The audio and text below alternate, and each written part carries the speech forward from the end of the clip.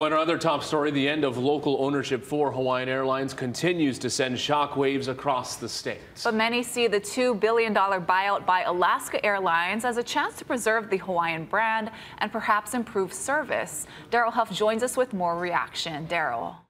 You know, there are still so many questions and sometimes less than crystal clear answers about what's ahead for Hawaiian's more than 7,000 employees and an airline that has been part of Hawaii for generations. Honestly, when I got the call, I was sad.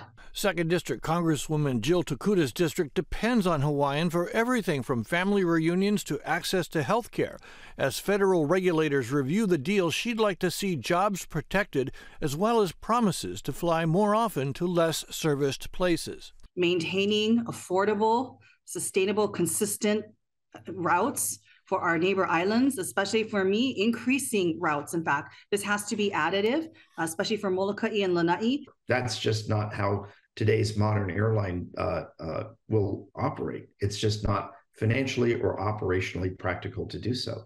Analyst Henry Hartfeld says the deal is good for Hawaiian. It provides a price per share of $18, more than $13 over the price on Friday. It has Alaska assume nearly $1 billion of Hawaiian's debt, protects union contracts, and promises the Hawaiian brand will live on.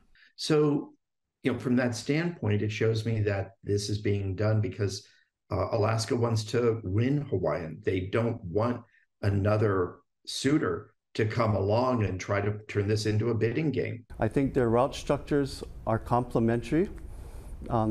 Their cultures are complementary. And I think it's the best situation for Hawaii.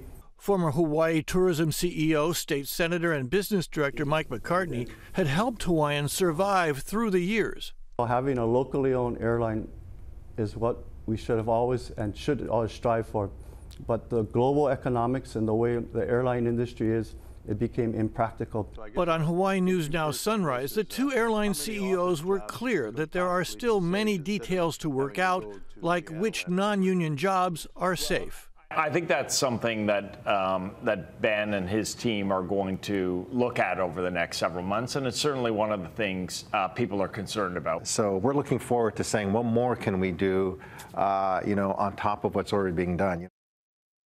For some of Hawaiian's top executives, the deal is worth a lot of money. CEO Peter Ingram has 340,000 shares of stock, which will rise by about value of $4.5 million by the time the deal is approved by stockholders and the government, which is expected to take a year to 18 months. Daryl Huff, Hawaii News Now. Thank you.